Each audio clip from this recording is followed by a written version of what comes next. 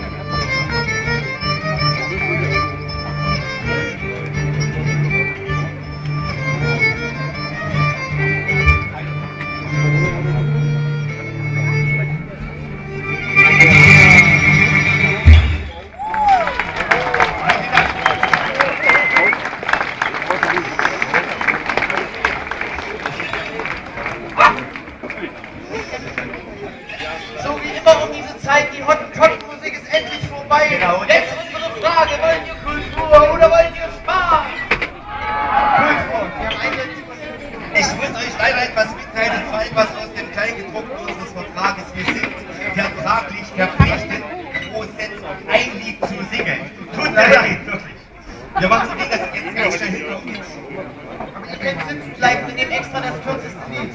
Ja, wir machen jetzt Folgendes. Wir machen in der katholischen Kirche. Wer war heute Morgen alles zum Gottesdienst? Wer war nicht? Dem ist es scheißegal. Das macht aber nicht jeder, der nicht war, gehen soll. Ja, man muss sich entscheiden, geht schneller nach dem Werfen auf die Burg und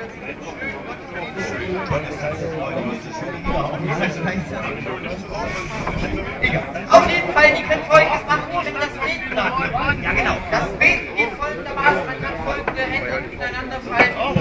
So kann man das machen. Man kann es auch so machen wie er, das ist das Mecklenburger Ja, das Beten. ist das Mecklenburger Beten. Das geht so. Wenn wir es ganz exzessiv haben, wir dann so. Aber das macht nicht Hauptsache Beten, das ist ganz wichtig, weil wir sammeln danach die Kollekte. Die Kollekte kommt übrigens hier in das Loch an. Und wir lassen das Ganze auf einen wohltätigen Zweck zukommen. Genau, eine Saunabesuch. So, also ein Lied der katholischen Kirche und zwar im Originalsprache. Genau, es ist in Latein und das ist auch gut so, denn es handelt von den täglichen Abläufen im Vatikan. Man kann ja auch bald über Bildzeitung lesen, aber jetzt könnt ihr, wie gesagt, schon euch ein wenig darüber informieren, was beim Papst so alles los ist. Wie gesagt, aber wir machen das nicht ganz einfach für euch. Es wird eher Latein. Kann jemand Latein? Komm her rein. Que las bendice solis radio miraculis sera exauri popolo principes et magnates ex regia seculi potestates ocenta venia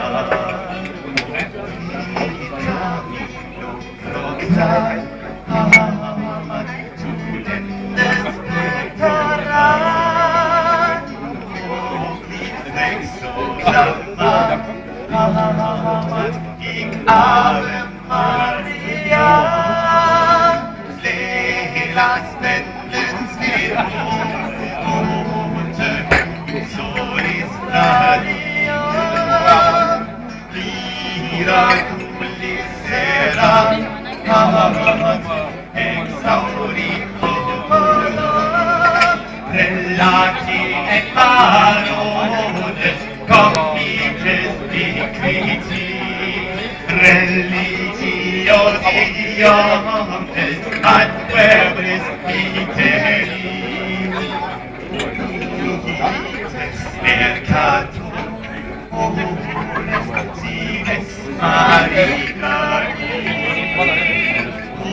urgentes piscatum, ores premianturini, las vendens in solis radio, miraculis sera, amatum exauri popolo, las vendens in solis radio, miraculis sera, amatum exauri popolo. Dankeschön. Jetzt machen wir die Fragen nochmal stehen. Wollt ihr weiterhin Kultur oder Spaß? Gut, und zwar ein Lied, das haben wir vor 20 Jahren komponiert. Und dann waren wir 1974 bei den Weltfestspielen danach und dann haben wir einen sehr hoffnungsvollen jungen Nachwuchskünstler aus Südafrika getroffen und da hat er gesagt, oh, kann ich bitte nicht diese Komposition bekommen? Und da haben wir gesagt, klar, kannst du ja, kein Problem. Du bist ja schließlich als weiße Minderheit in Südafrika. Und da haben wir, wie gesagt, ihm diese Komposition geschenkt und was hat er gemacht? Und was hat er gemacht? Er hat da einen Schlager draus gemacht. Also wir sind so sauer. Aber das große Problem ist ja erst mit dem Schlager, jetzt der Haken an der Sache auch noch berühmt. Ja. Wir wollen euch aber jetzt das Original nicht vorenthalten, also das, was eigentlich eben zuvor ging. Und Ich muss aber sagen, das ist ganz wichtig, er hat ja, da vergisst das nicht, muss man klarstellen, er hat mich nämlich angerufen Im Jahre 2005 hat er mich angerufen und hat gesagt, hey Jungs, sorry. Ich dachte, du machst nichts, glaube ich. Ja, wie gesagt, das Lied handelt von folgendem, und zwar, wenn die jungen Männer sagen zu ihren Mädchen, um ein bisschen anzugeben, ach, lass uns auf den Mittelaltermarkt gehen, da ist es so schön, ich kenne da so viele Leute, und es ist ganz nett, und das ist alles so authentisch, und sie, was sie dabei durchmachen muss, das hört ihr jetzt.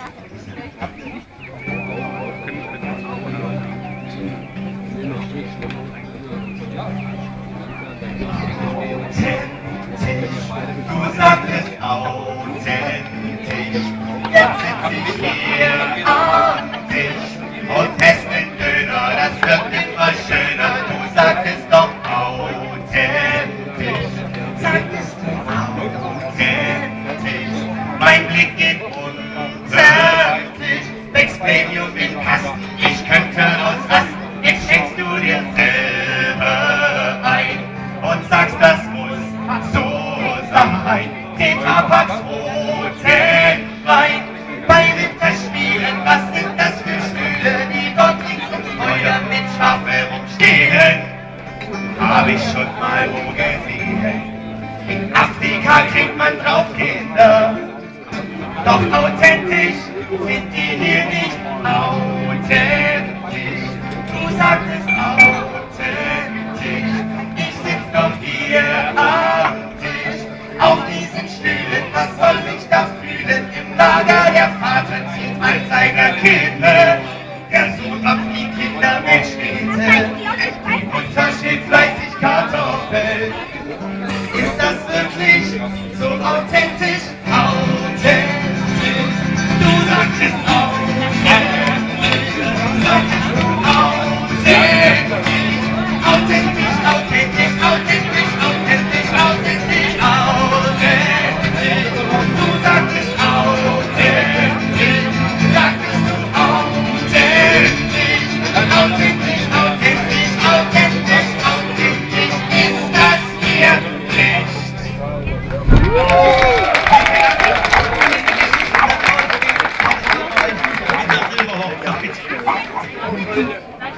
Als nächstes ein Zweitlieblingslied, ein Lied, das handelt von sehr gesunden Dingen, von gesunder Ernährung. Es ist ein Lied für alle Kinder, es ist ein Lied der Schulspeisung. Und bei dem Lied wurde ein Preis gesponsert von euch selbstgewählten Ministerpräsidenten. Der hat einen Preis gesponsert, und zwar, der Preis ist heiß. Der Preis ist nichts Geringeres als ein Kuss von ihm. Teilnahmebedingungen sind, ziehen muss jung, gut aussehen, wohlriechend, unter 30 und ungeöffnet sein. Ja, ist sie das aber nicht? Ist sie vielleicht schon über 30? Stinkt sie wie ein Iltis aus den Bergen? Ja? Sieht sie vielleicht nicht so gut aus?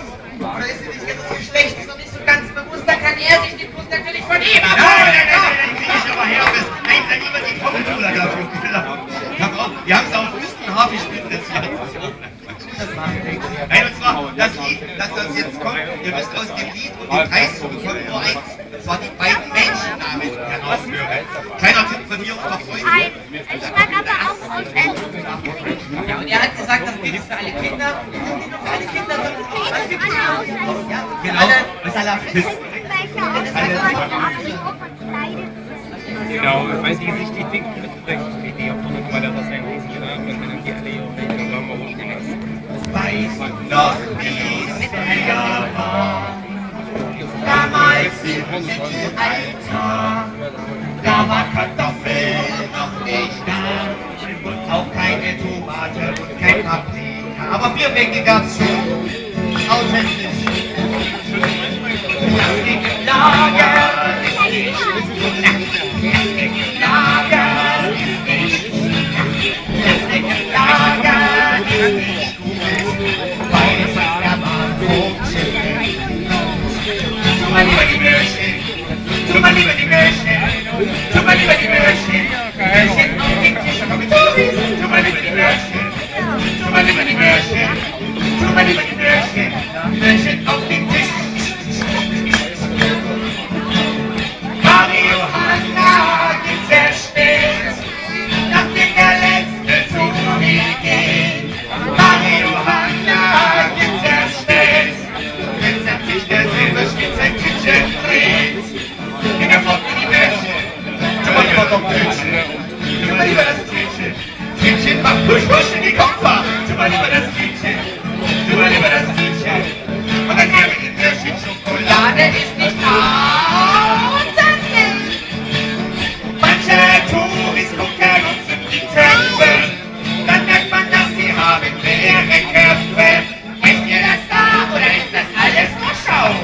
Wir waren bei McDonalds, kommt ihr blöde Sau. So was hier ist Türchen, wird ohne Türchen. So was hier ist Türchen auf dem Markt. So was hier ist Türchen, wird ohne Türchen. So was hier ist Türchen auf dem Markt. Nein, großen Fehler gemacht.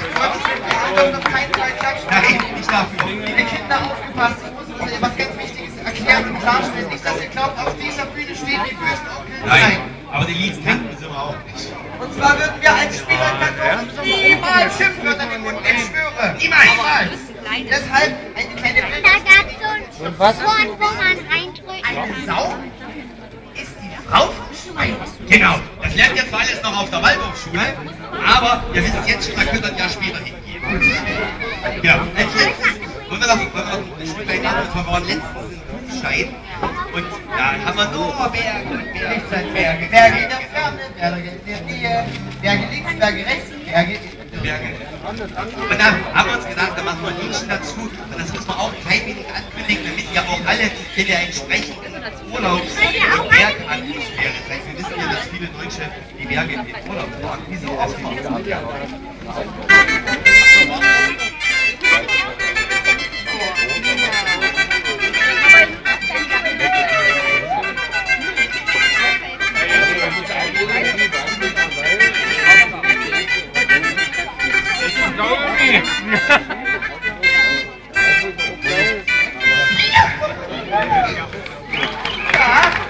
So, ist eure Stimmung jetzt berglastig?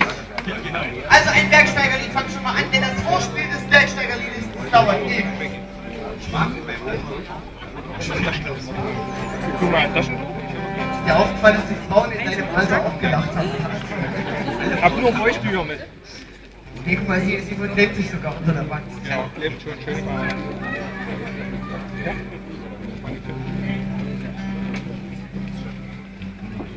Sag ich doch, was ist Stein zerschlägt durch Stein, Blut fließt ins Bächlein, Haken, der reißt aus der Wand. Kamera stürzt ab und fällt in den Abgrund, reicht uns zum Abschied noch die Hand.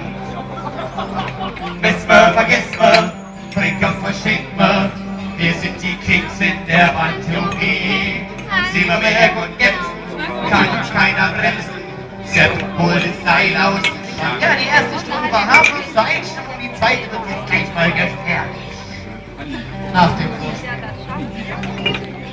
Lawine geht nieder, trifft hin und wieder einen von uns, das ist Christiani.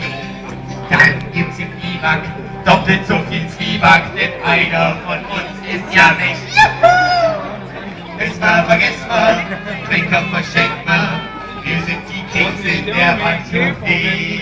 Sehen wir Berg und jetzt kann uns keiner bremsen, Sepp holt das Seil aus dem Schrank. Nächste Strophe ist verdammt traurig, das ist nämlich die sogenannte Reinhold-Messner-Gedächtnis. Er lebt doch noch. Das sind bloß die Fußzähne. Und dann ist es halt die Reinhold-Messner-Gedächtnis. Kann nicht auf Mount Everest. Nein, auf dem Platz. Dasselbe, Hauptsache Berg. Groß, kalt, Schnell der Reinhold zieht der Reinhold vorüber mit sicherer Hand. 100 Meter tiefer liegt auf dem Schiefer geholt, Verzicht auf die Wand. Wissen wir, vergessen wir, Trinker verschenken wir sind die Kings in der Waldjugend. Sehen wir Berg und jetzt kann uns keiner bremsen, Sepp holt das Seil aus dem Schrank. Als nächstes eine Strophe für alle Urlauber und Alpinisten, denn die ist jetzt auf Hochdeutsch. Also wir versuchen Luftige Pfade, Block Schokolade, Gipfel noch heute bist du weit. Nachts dann die Uhren, im Biwak erfroren, Schlafsack war leider zu klein. Klöster vergessen wir, Trinker verschenken wir. Wir sind die Könige im Berggasthaus. Sehen wir Hirsche oder Rehe, einmal aus der Nähe, stoßen wir den Alpenjodler aus. Jeder Pause für Radio. Ja! Zum Schluss für euch jetzt noch einmal Kultur aus unserer und auch hoffentlich aus eurer Heimat, Kultur aus dem Osten.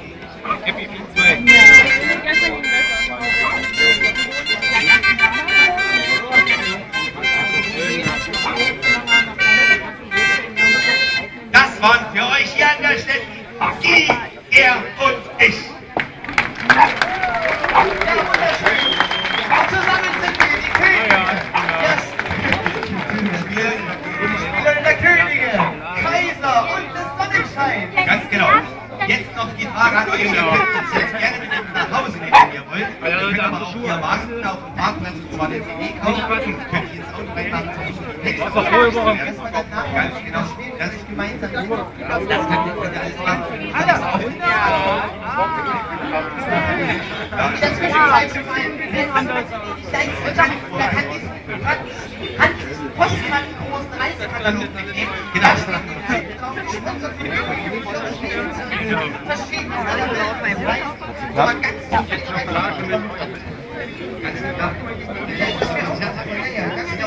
und für alle, genau, und Männer, die dann ihre Frauen ja bei den